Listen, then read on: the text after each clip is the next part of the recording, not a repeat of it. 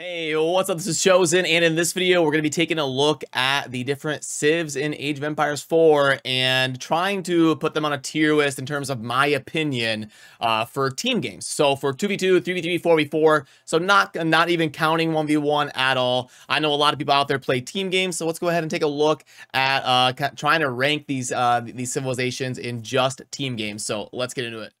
Alrighty, so let's go ahead and take a look at this, but a few things right away. This is just my opinion. You're welcome to disagree. This is not science. This is an opinion. It does not mean that I am perfectly right in everything I say, and I would love to hear if you disagree down below. And then also, even civilizations that I rank a little bit lower can still perform well. Basically, every civilization in the game has situations where if they are played well, they can carry a game and they can do a lot of really good things. So just because I rank a civilization low does not mean you shouldn't play them if you don't like them, or they can never do anything good in a team game. So as I dive into explaining the tiers, I don't know why. Let me go ahead and make myself a little bit smaller here. I don't know why A is up there. Let's do that. Okay, there. Now we got S, A, B, C, and then F right here. Now, a little side note, I'm actually not going to be putting anybody in the F tier. I don't think there's a civilization currently that's just unplayable in team games, that just complete trash and you should never pick them.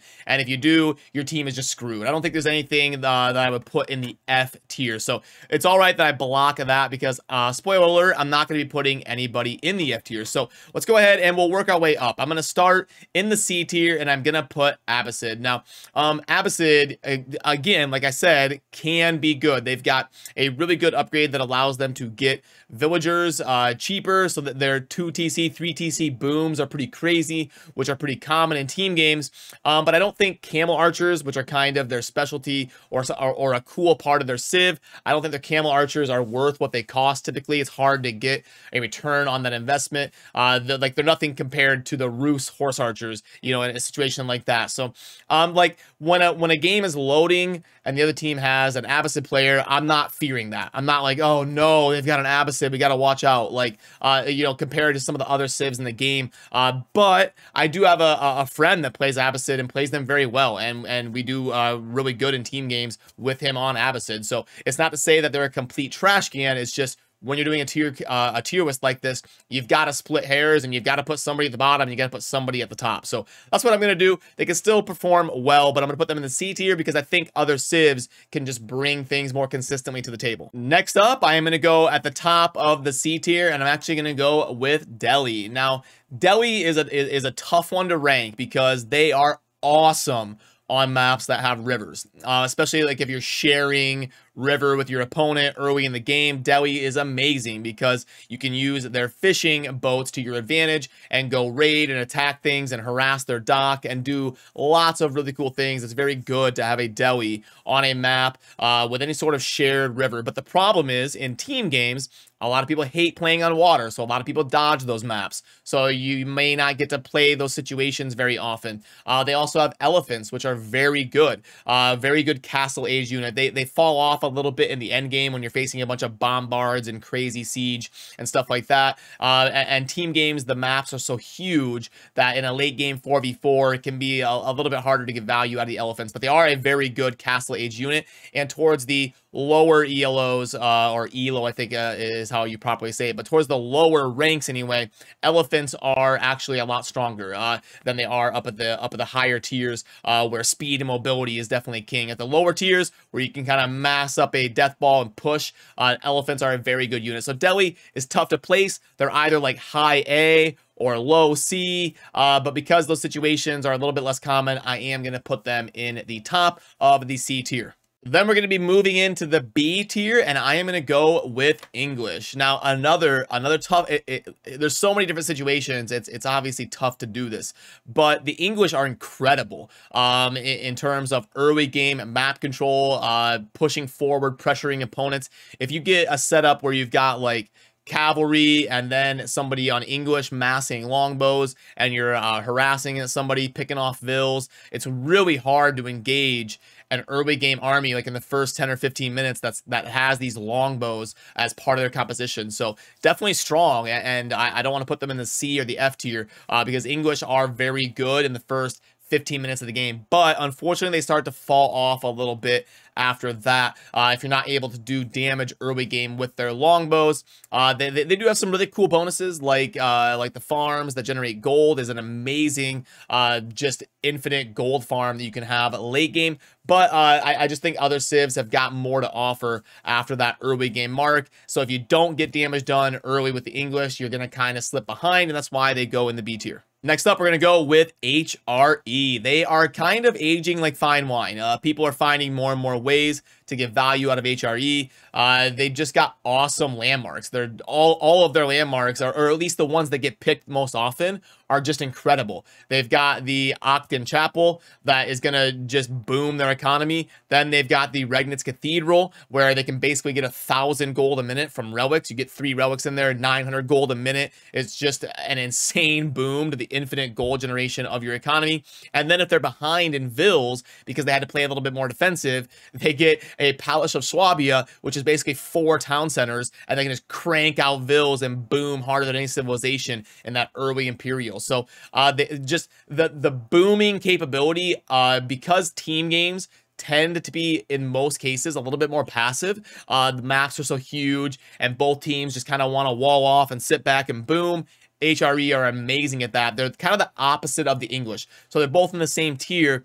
The English, God tier early game and then fall off, whereas HRE are pretty bad early game, but they really ramp up. So both these civilizations kind of getting both ends of the B tier there, but HRE can definitely be very oppressive if you just let them sit back and build and grab relics and boom with their Palace of Swabia. You definitely want to be careful and try to harass them and do a little bit of damage, because HRE can snowball out of control and really crank up after that 15-minute mark in the game or so.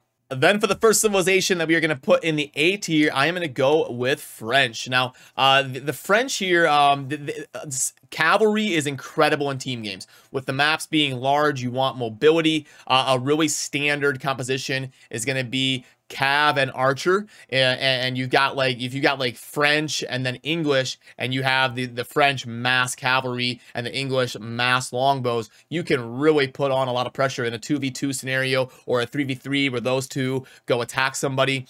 Facing knights from the French and the longbows from the English can be very oppressive and tough to deal with. So it's great for map control, and the French have some of the best cavalry in the game. They're just very consistent. I think the French are probably the best designed civ in terms of balance currently. They've got some cool things like faster Vil production, really cool knights that self-heal. Then they've got a guild hall that's got infinite generation of whatever resource you want. They've got cool landmark decisions, like on a boomy map or a water map, you can go for the trade landmark, or the Chamber of Commerce, I think it's called, or you can go for the stable landmark that's going to let you get better stables the whole game and faster production. So the French, they're just very consistent performers. Basically any map, any situation, they're good on water, they're good on land, they're good early game. They hold up late game with cannons that do more damage, and cannons are already insane in this game. So yeah, the French, just a very solid pick, and you can never really go wrong having a French on your side of things in a team game, because like I said, cavalry is super amazing. You're going to see a lot of cavalry and siege, and then early game you'll see a lot of the English longbows as well. So French solidly in the A tier. And now we're actually going to have the last 3 civs all be in the same tier, and I am going to start with the Mongols. Now in 1v1, the Mongols are just clearing away the best. Like if you're good with if you play each civ at an equal level, you'll probably win the most consistently with Mongols. They've got the best cheese capabilities, so any situation where you've got to run and tower down an opponent or do some crazy shenanigans rushing somebody, but with their Uvu in the feudal age being able to double produce units, just absolute insanity. And then also in team games, they can arguably have the best late game economy with their silver tree boom. They get a bunch of traders on those big maps with long trade routes in the back, and then they get their YAM network, increasing the speed of everything, and their economy is just bonkers with their mobility. They can't wall, which is a huge drawback, but the nice thing about team games is it doesn't hurt you as much as it does in 1v1, because, oh well, Mongols can't wall. They've got 2 or 3 teammates that can do it for them. So it's not that big of a deal. So one of their biggest hindrances, the fact they can't build walls, is kind of negated because you're in a team with teammates that can wall for you. So you get all the benefits,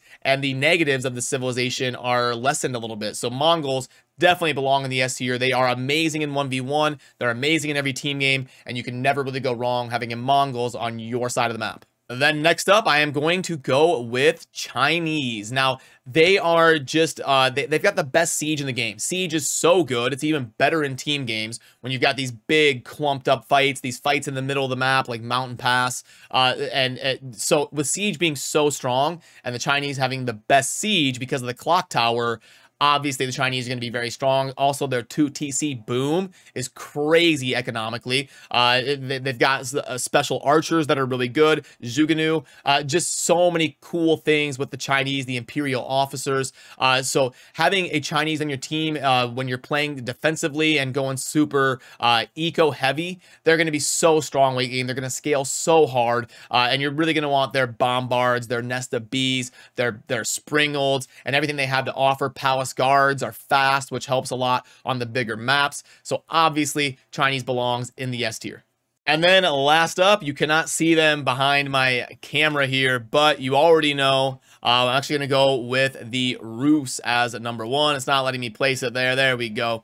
I'm going to go with Rus as number 1. Now, why? You're saying Chinese and Mongols are so ridiculously strong. What would make Rus number 1? The Mongols have such a broken win percentage in 1v1, but this is not 1v1, and the Rus are structured around being balanced with hunts and wolves and boars and these different huntable animals that are on the map. Well, guess what? In 3v3 and 4v4, there's a lot more of those. There's way more wolves. There's way more hunts. An insane amount of opportunity for Rus to get up to 500 bounty super easily. I've seen people get up to 500 bounty 6 minutes into the game.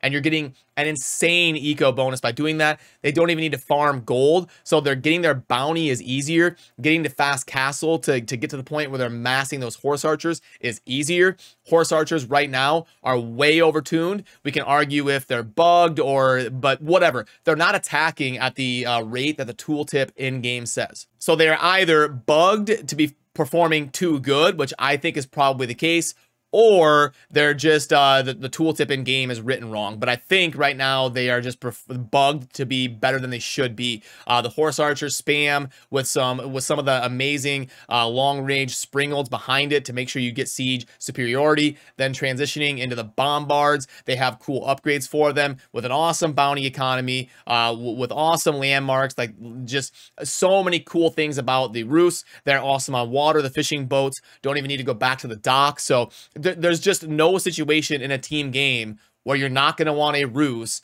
that has tight build orders, can get to that fast castle, can start spamming horse archers, can go around raiding the trade routes, raiding different opponents, and in a straight up fight with a ball of horse archers and a little bit of siege, they're insanely difficult to deal with. So just with everything being easier for them and them being balanced around the amount of huntables that are available in 1v1, obviously in a 3v3 or 4v4 with more of all that, all of their stuff becomes easier and they are just insane. You're basically on a ticking clock when the enemy has a Rus and you don't, because when they get that 500 bounty and they're spanking out those horse archers with the Imperial upgrades, the longer range, all of that's going to start raining down on you, and they can pump them out so cheap, so fast, that it's just going to be hard to run them down. And like I said with Mongols, one of their biggest disadvantages as a civ is that they can't build stone walls. But guess what? Your teammates can build stone walls for you. So one of the biggest downfalls of the Rus doesn't matter because your teammates can build the stone walls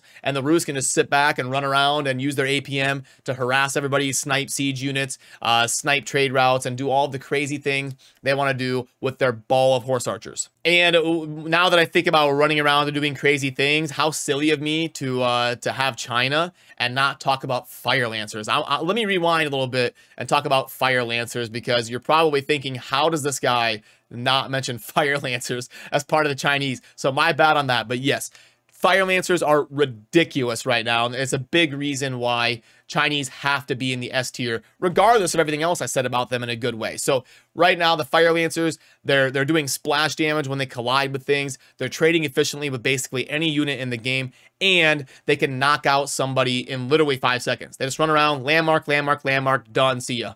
And so, like, it's so scary when you get to like that 15, 20-minute mark in the game. The whole team has to start sweating like, oh my gosh, where's the Chinese player? Have we seen their units? Do they have Fire Lancers yet? And everybody's got to kind of freak out like you're on a clock of getting eliminated any second. So you've got to have stone walls. A popular thing you can do at the higher levels is take one of your landmarks and just embed it with stone walls. So like maybe they'll kill 2 of your landmarks, but they can't get your last one because they will eliminate you in literally 5 to 10 seconds. Just click, click, click, done, you're out, see ya. So you've got to be really careful. You've got to be in a spot where you can wall off a landmark, or be in a spot where you can get stone walls, get multiple layers of stone walls to be able to deal with the Fire Lancers until hopefully they are balanced a little bit to not be able to eliminate players in 5 seconds from the game.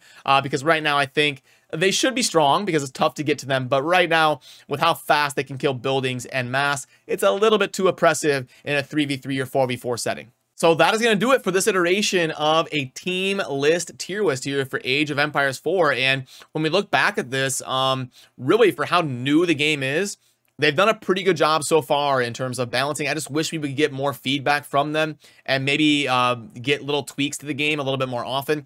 It's hard to say because it's so new. They haven't really gotten into their flow yet. And also we had the holiday season kind of right after their first big balance changes. So it's hard to see what their rotation will be in terms of balancing, but I really hope we would get a little bit more from them on a more frequent basis. So keep our fingers crossed. Hopefully that is coming because the game could definitely use a few things like addressing Fire Lancers, addressing how strong siege is, especially bombards and cannons, and maybe addressing water because demolition ships are a little bit insane right now. And just the way that water works in the game, especially team games, can be really wonky.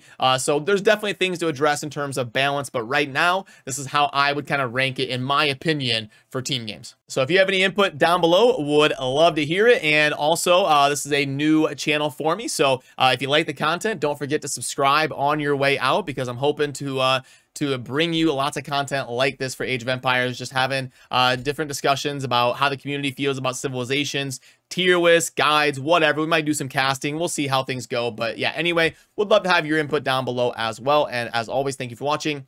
Have a good rest of your day. Peace.